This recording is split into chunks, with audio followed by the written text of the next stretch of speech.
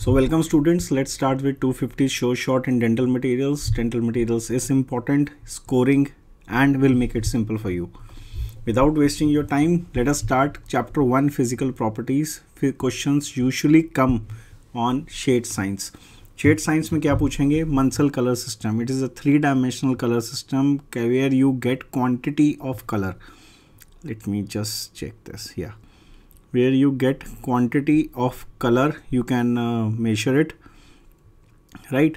It was given by a scientist called Albert Munsell. It is a three-dimensional. It has got three dimensions, that is hue, value and chroma. Hue value is basically on a z-axis, central z-axis. Hue surrounds it in the form of a circumference and chroma is the radius. Okay, value goes from 0 to 10. 0 is bottom, that is black color. 10 is white, that is the highest color, right? Then there are terms like metamerism. When you see an object in two different light sources, because of their different wavelengths, it produces different color. That is metamerism. Like a yellow ball will look different in yellow light, and in white light it will look in a different color. Then fluorescence. Absorption of light by a material and spontaneous emission of light in longer wavelength.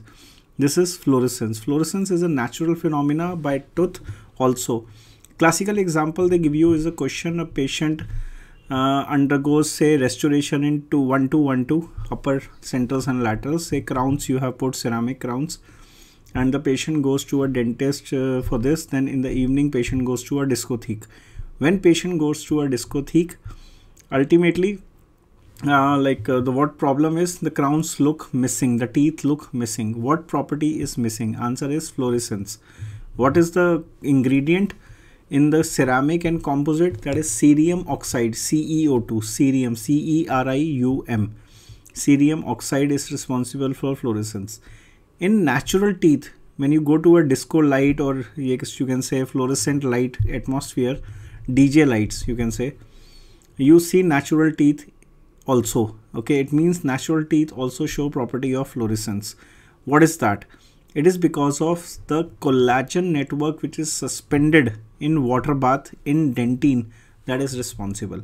Remember, all properties of shade science are related to enamel. Fluorescence is related to dentine. Then there is a term called Bezold-Bruck effect. Very important, multiple times.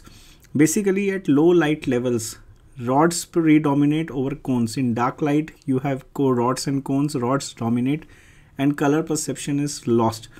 As the brightness increases or becomes more intense, color appears to change. So due to this effect, if color perception is done against an intense color background, the color perception shift towards the complementary color. Also there is an alternate version of it. If you want to take shades of teeth, do not look at bright white objects. Okay, do not look at white wall and then look at white teeth. The shade will change to complementary. Complementary means blue ka complementary is yellow, so yellow ka complementary is blue, and so on, right? Then there is one question on many a times in INI also and NEET, they give you the shades. This is the value based shade guide. Vita shades in order of decreasing value. B1 has got the highest value, C4 has got the lowest value.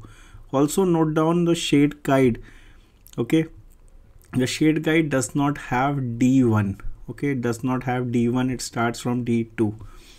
Okay, so the questions are: brightest shade is B1, least value is of C4, most common in India is A2. 1, 2, 3, 4 is increasing chroma, shade number missing is D1, A, B, C, D are different hues. Value oriented shade guide, this is the order, and they give you 4 or 5 shades and they ask you to arrange in increasing or decreasing value. Read the question properly before you answer it. The third chapter where you get one question 100% in your DM is gypsum. 3 theories of setting of gypsum they ask you, and they ask which one is most accepted. Answer is dissolution precipitation theory. Test for setting of gypsum, or sometimes they ask you 3 names you have to remember. Okay, these 3 names. What they tell you is which of the following is not a theory of setting of gypsum. Then test for setting of gypsum: loss of gloss test, Gilmore test, Vicat. Again, which of the following is not a test? Then 3 mechanisms to control setting time. Again, which is not a mechanism can be asked. but these all three mechanisms are very important. Solubility of hemihydrate. If solubility of hemihydrate is increased, supersaturation of dihydrate is faster. This will accelerate the reaction. Nuclei of crystallization asked multiple times. Increase in nuclei of crystallization, faster the crystal formation, decrease of setting time. Basically, they ask you which of the following will decrease the setting time or which of the following will increase the setting time. This question related to nuclei has been asked couple of times in recent papers.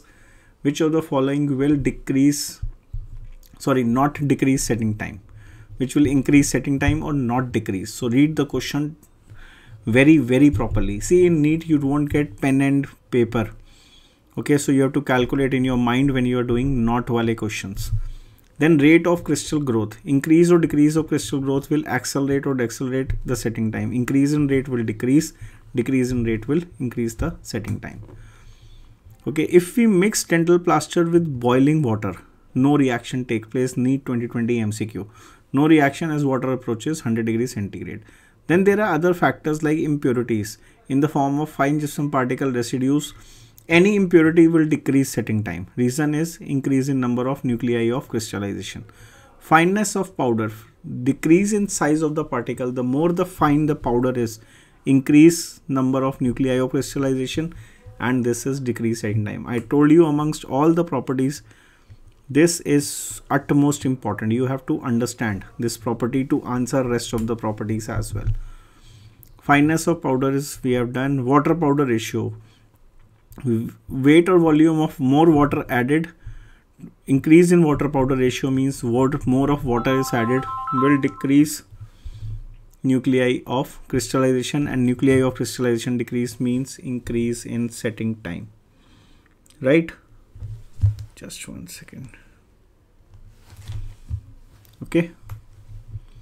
Mixing of gypsum. The longer and more rapidly the gypsum mix, shorter is the setting time. Okay. Increase in spatulation will decrease. Temperature. Increase in temperature will decrease setting time. This is the only where your exception to this rule. Okay, gypsum is the only material showing this exception. Then modifiers, accelerators and retarders. Accelerators will decrease, retarders will increase. And there is the list of accelerators. K2SO4 more than 2%. Slurry water, sodium chloride, sodium sulfate, borax acts as accelerator when concentration is less than 0.2 moles. Borax more than 0.2 millimoles, it will increase.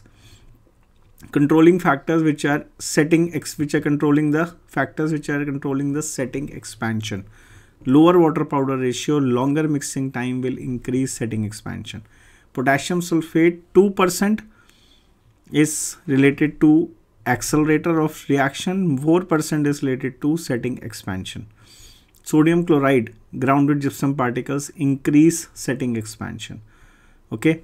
Then in relation to strength in gypsum, remember green shrinkage is related to ethyl silicate bonded investment material. Greening is related to alloys containing silver. Green strength is related to gypsum. Green strength or wet strength. Okay.